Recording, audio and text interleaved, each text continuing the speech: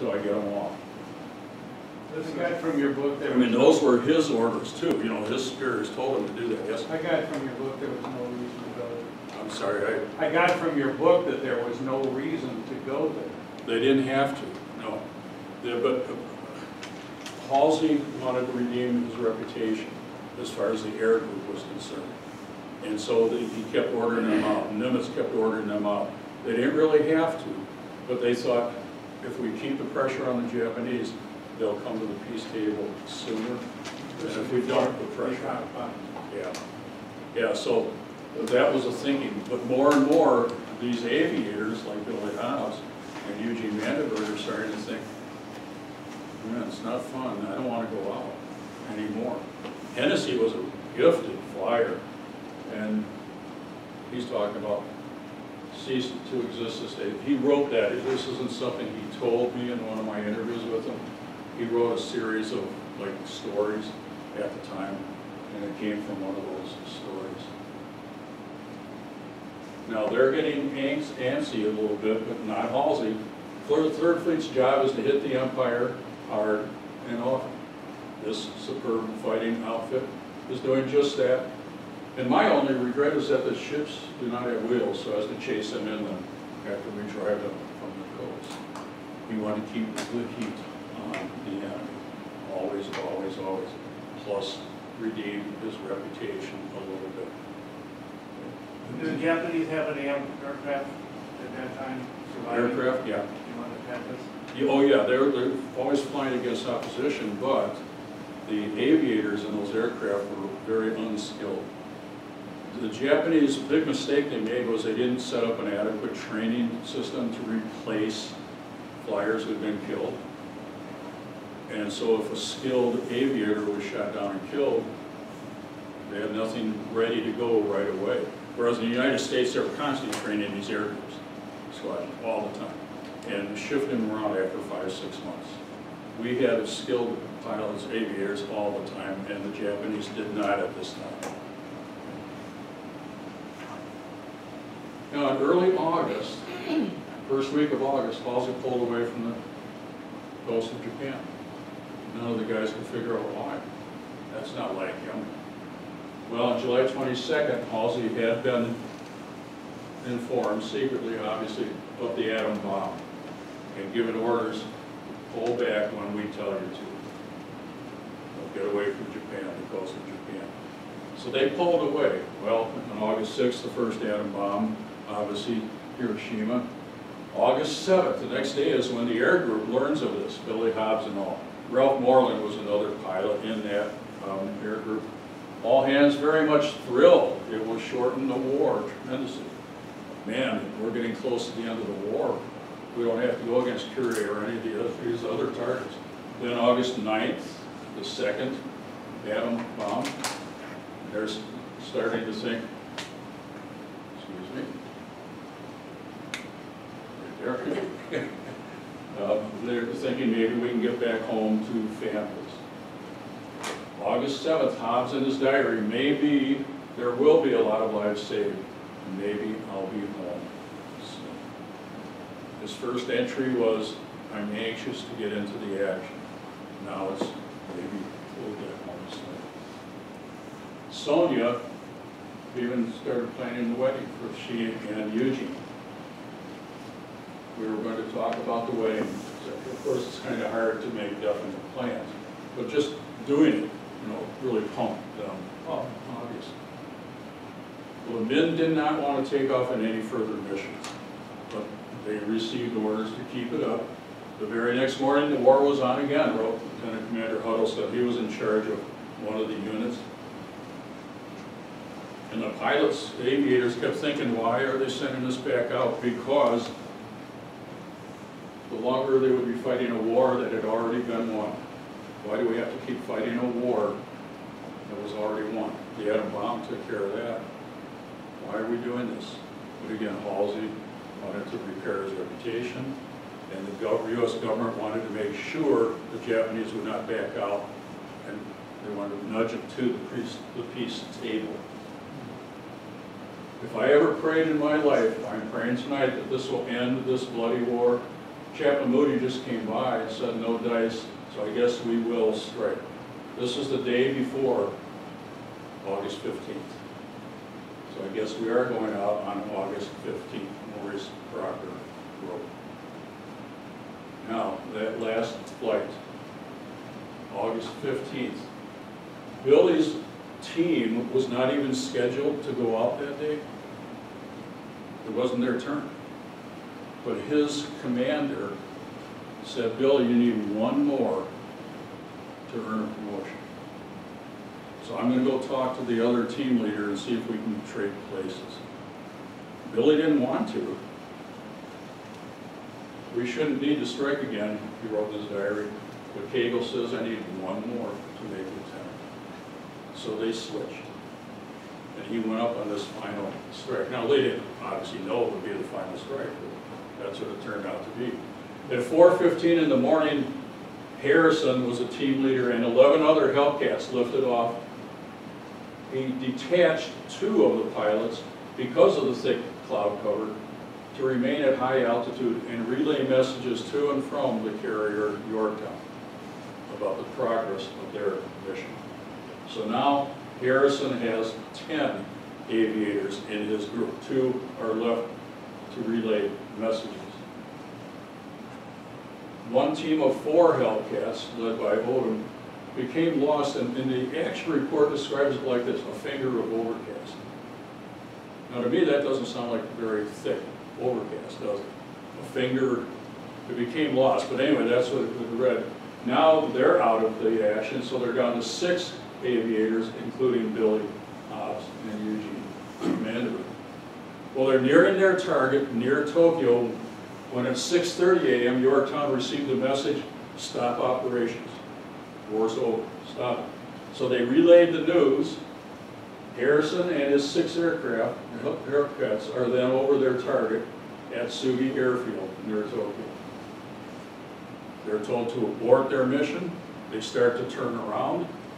5 miles out, they're attacked by 15 to 20 Japanese fighter aircraft and shot down. Saloff's plane is hit and he bails out near or over Tokyo Bay. Proctor and Hansen survive. Heavily damaged aircraft, but they do survive. Now there are 3 left, Harrison, Hobbs, and Mandelbrot.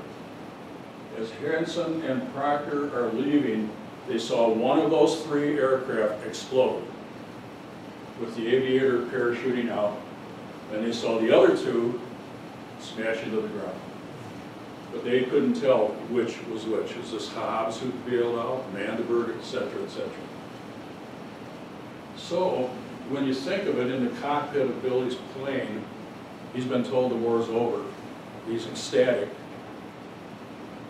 Instead, he dies. He still has his mom's ring hanging on the chain, his dog tag chain, knowing the war's ended and I'm getting shot down. 2 Japanese farmers observed this action and saw these planes crash. One crashed a quarter mile away from their farm. They ran toward that site and saw the results. They ran toward the site and saw the results, a large hole at the lower slope of the hill, smoke pouring from it, and the plane just scattered all over. The Japanese military officials then were called in, and they, with civilian firemen, wrapped the remains of this one pilot in a straw mat and carried them to a Buddhist shrine for burial. Now, since Saloff had turned toward the sea, the one body buried there had to be either Hobbs, Harrison, or Mandelbrot. The Saloff had turned toward Tokyo Bay, but no one knew who it was. Now, this is a copy of one page in the action report, the official action report that you get in the archives. I didn't smuggle that out, by the way. You can get all this online, and World War II records are not classified, obviously, and this is all available online. But I just thought, when I read this and saw that, which is repeated here, it just slapped me in the face. To see it in right on paper, in ink. These guys failed to return with this flight, shot down over target. I don't know, it just made me stop for a while in my research and think a little bit about it. Chaplain Moody, the Yorktown chaplain, said Harrison, Salov, Hobbs, and Mandenberg were lost on what I always considered a stupid mission. This is a Catholic chaplain. On the day the treaty was signed. Personally, I blame Halsey for sending out this strike when he knew the war would be over momentarily. Now the aftermath in Kokomo, there's access to all the Kokomo Tribune papers, just find out what the Hobbs family would be reading. They're ecstatic, obviously. The whole town erupted into wild celebration. It's written right there. And this is part of it, what they did, honking horns, yelling, just having a great time because the war is over. Mr. and Mrs. Hobbs, yeah, they were happy, but they didn't know yet for sure. Is Billy okay? They didn't know. Billy was still over there in the Pacific. The town was celebrating. His parents couldn't be part of it. That was by a member of the family, she told me that. They just couldn't. Same thing with the Mandenbergs and Sonia Levine. They couldn't celebrate. Sonia, her daughter told me, Mom was planning a life with Gene. The war had just ended, and all of New York was celebrating, but she couldn't. They just didn't know yet. So, you know, they thought it was okay, but they hadn't heard from their sons in a while. August 26th, that's 11 days after the end of the war, Zelda, that's the mom, Mandenberg, informed Sonia Levine, the girl he would marry.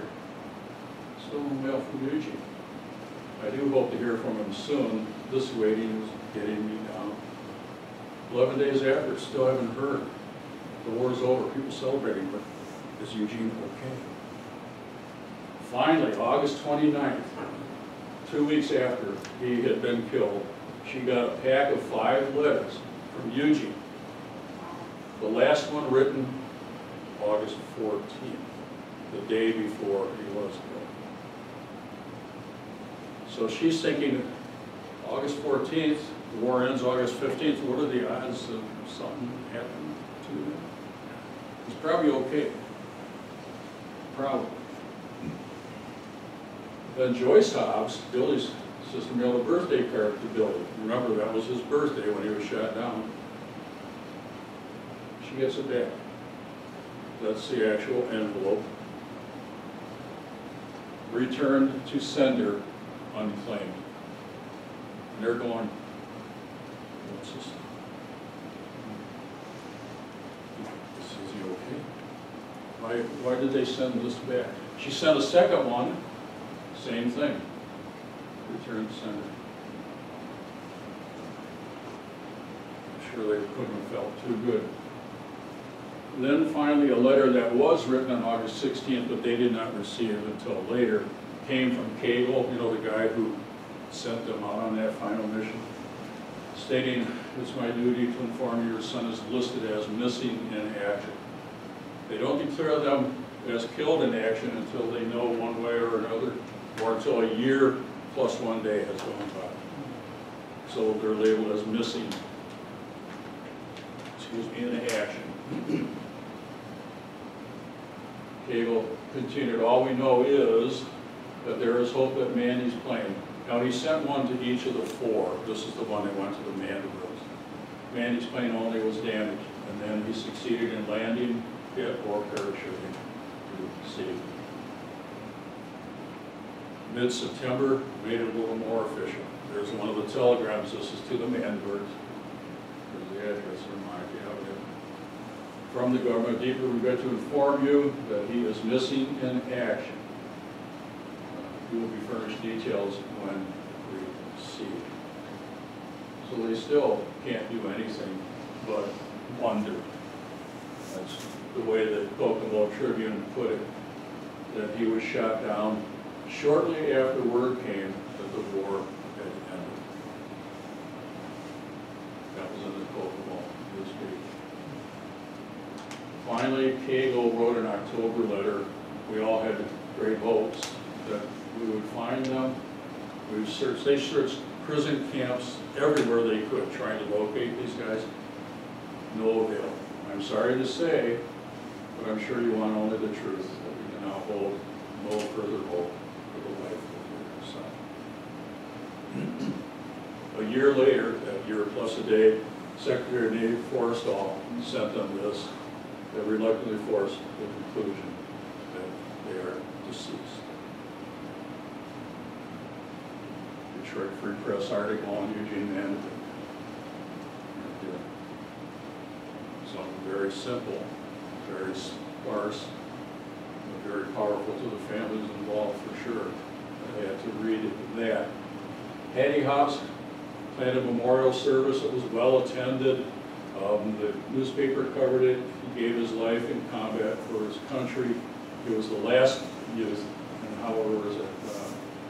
Colin Howard, the last Howard County youth to give his life in combat for his country. But here's the problem with even memorial services. There's nothing they have there. No body, no remains, nothing. They buried mementos, but not the actual person. And so there was never any closure, not complete closure, excuse me. Nancy Exmeyer, Billy's sister, said that for the rest of her life, her mom, Hattie, would sit on the front porch. Now that doesn't mean every day, all day kind of thing, but throughout the rest of her life, glancing down the road as if expecting to see Billy stroll up. She would sit and look down the lane. She was always looking to see if he might be coming back. Hattie blamed Halsey for Billy's death. Zelda did the same. Zelda hated Halsey. He made these boys go out when he knew the war was winding down. Now they have to blame someone, right? They're in grief. Obviously it's a stage that anyone will go through. You have to, it's not my fault kind of thing, so I've got to blame someone, obviously. And she also wondered if maybe he'd come strolling up one day and all would be well. Hattie, Dwight's mom, Billy House's mom, every year on the anniversary of his death, which was also his birthday, wrote a poem, and the Kokomo newspaper printed it. And this was the first one. It's in memory of all of those who died. And she wrote that about Billy. His smiling way and pleasant face are a pleasure to recall. He had a kindly word for each and was beloved by all. The years may wipe out many things, but the bond of love won't sever the memory of those happy days when we were all together. She did that every year until her death, a different poem. Now what's going on today? In 1946, the American Graves Registration Team went back to the site of the flyer whose remains were found and buried near the temple. They visited the site of the plane also and confirmed, yeah, the plane was an F-6 Hellcat, and it probably did come from Yorktown. Billy and Mandibuck flew an F-6F Hellcat fighter. But in those days, no DNA, right? So they couldn't do anything about it. The remains were moved to the Philippines. Lacking identification, all they could do was hope. Maybe it'll be my son, that one day something will turn up and we can identify. Well, now the DNA testing is in progress as we speak. They are testing the DNA of that set of remains, so somebody will find it out. Is it Billy? Is it Eugene? Etc. Now, in March of this year, Richard Mandibuck, the nephew of Eugene, emailed me and he said, we've got some news. They think it might be Mandibuck, but they don't want to officially state that. They're doing more DNA testing to be conclusive. The Hobbs family has also given DNA samples, etc., to see. And that's the last word I've received from them. But they are working on it. The two people from that time are still alive. I mentioned them both here. Nancy Hobbs, the sister of Billy, and Sonia Levine, as of a few months ago, and he was still alive in New York City. As I contacted them to see how she's doing. She was a great interview, by the way, talking about the love of her early life. She wanted to have a very happy life with another man she married eventually, and a wonderful family in New York City. Her daughter, Susan, wanted to compile a documentary about Sonia's experiences for the family. Nothing that, go on Netflix kind of thing, but just for the family. And Susan did that because she said, I always knew about Mandy. Mom talked about him. There was always this other part to our family. In doing the research for that, she contacted the Mandibergs, Richard and Jean Mandiberg, the niece and nephew of Eugene, who knew only that their uncle had been engaged to a woman named Sonia. They didn't even know too much about her. So they started, sharing stories, trading different things that they had learned. Susan said her mom was visibly relieved to hear that Eugene might not have died a watery death in Tokyo Bay, but on land, respected by a Buddhist monk. It just gave her a sense of comfort that maybe he was taken care of, and maybe we'll get identification sooner or later. The memory of the air group and ships is kept alive. The Patriots Point Museum in Charleston, South Carolina, has the Yorktown, that was the ship Billy flew off of, is right there. There's 3 members of the Hobbs family. Talked to Bill Watkinson, who was a pilot. He flew with Billy on some of the missions. He just passed away about 6 months ago. But he at least could tell them what he remembered. He told me a lot of his material as well. I mentioned earlier the Laffey, the ship that fended off all those kamikazes. That's right here. And here's at the Yorktown at Patriots Point. There's the Laffey. That's also a floating museum there. Now, in 1968, in one of the poems that Hattie wrote, she ended with nothing but memories as we journey on, longing for a smile from a loved one gone. None know the depths of our deep regret, but we remember when others forget. Now, just a tiny lesson to end the presentation here. Those words that Hattie wrote were powerful, I thought. We remember when others forget. How can we make sure Billy and Eugene and Saloff and Harrison and every other veteran aren't forgotten? Well, we can take a lesson from those veterans. Billy cannot talk to us. Eugene cannot talk to us about this. So I'll leave it up to Stan Bowen. Stan was a corpsman, Navy corpsman, working with the Marines who landed on Tarawa and later on Iwo Jima, etc. Well, Tarawa was a brutal 3-day battle on an island, small, maybe you know Groseal downriver. It's a small island in the Detroit River. Tarawa was smaller than that, 2 miles long, 800 yards wide at the widest. Nowhere to hide, no back lines, constant combat. Think of the opening scene, combat scene in Saving Private Ryan, and stretched out for 3 days. That's sort of what Tarawa was like. Stan Bowen went on that island without a weapon, because he was a corpsman to patch people up, right? Here's Stan at that time, and Stan in California in his 80s. At one time in the battle, this is an Amtrak, amphibious tractor. It has treads. It can go in the water, and then when it hits land, it continue on land. Well, there was a damaged Amtrak in the lagoon, and 4 wounded Marines behind it. Couldn't get away because Japanese fire pinned them down. Stan was on shore. He ran into the lagoon, grabbed 2 of the wounded Marines, turned around and ran back to shore with them, all under fire. Laid them on the sand, went back out, got the other 2 and did the same. All under fire. Amazing.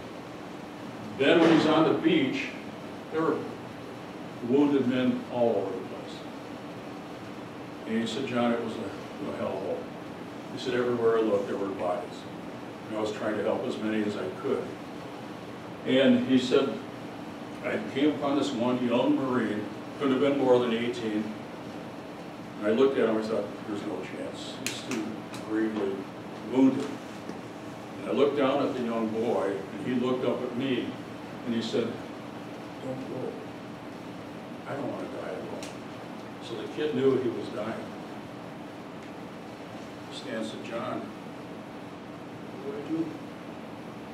There was a Marine over here 5 yards away I could save if I could get to him, and another 8 yards over there that I could save if I could get to him. He's asking me. I had to go and let him die alone. Now Stan was mid-80s when he told me that, crying like a baby, because I'm tearing up right now. I always do when I tell this part of it. And he's crying like a baby. But he had to let him go and die alone.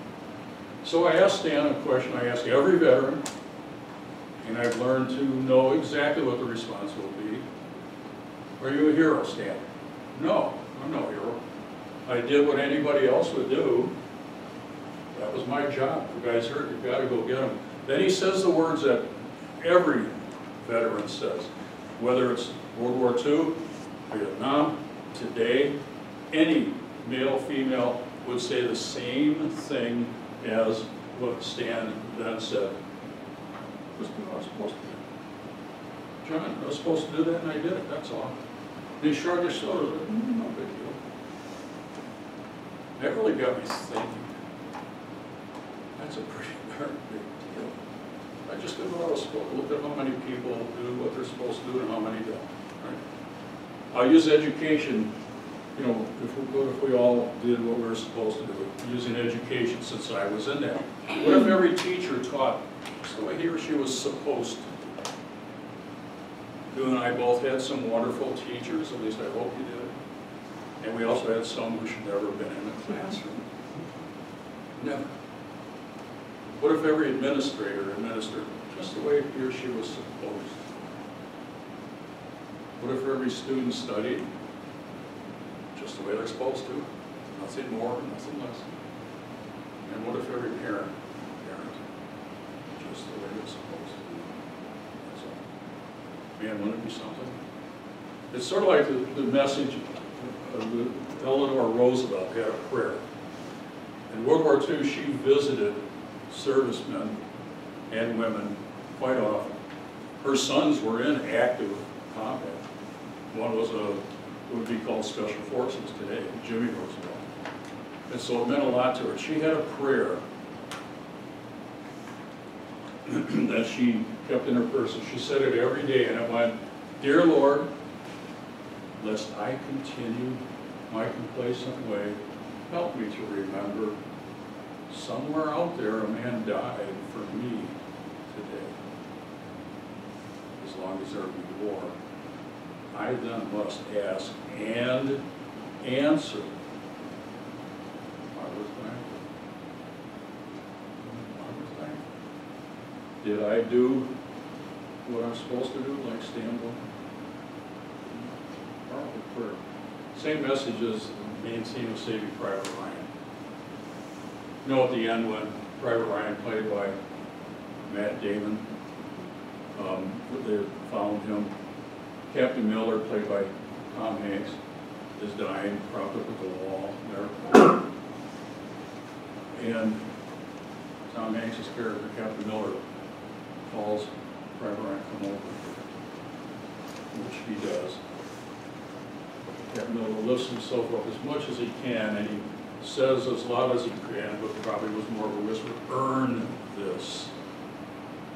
Earn it.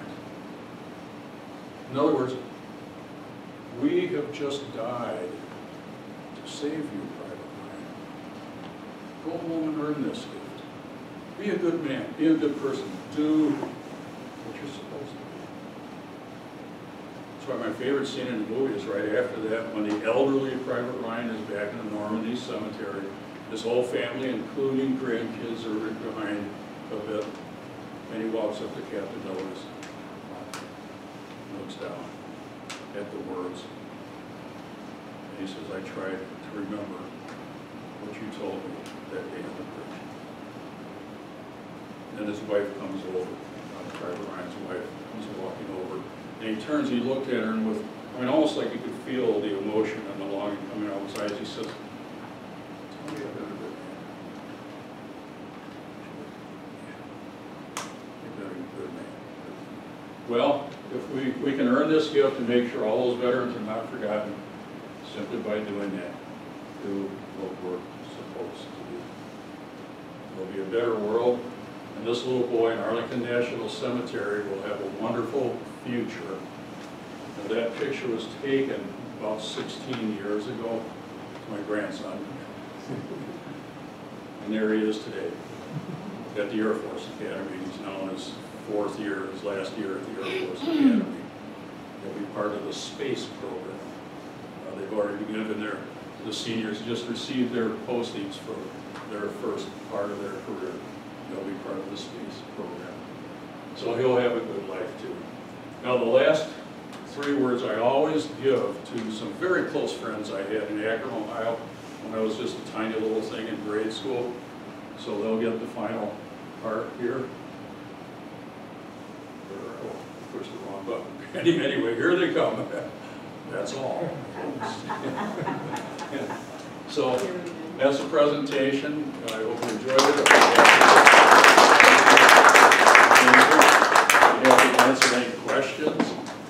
There's also, as I say, books here if you're interested in looking at them, purchasing them, whatever. There's something here that I don't have, or something you want that I don't have here. I have it at home. Yes, sir. Do you have email? We can send you some comments. I'm sorry? Do you have email? Oh, yes, I have business cards Okay. with my address, email address on, and bookmarks here also with email address on. So feel free to take whatever you want. Okay. And then email me with anything, comments or requests or whatever, critique. No trash.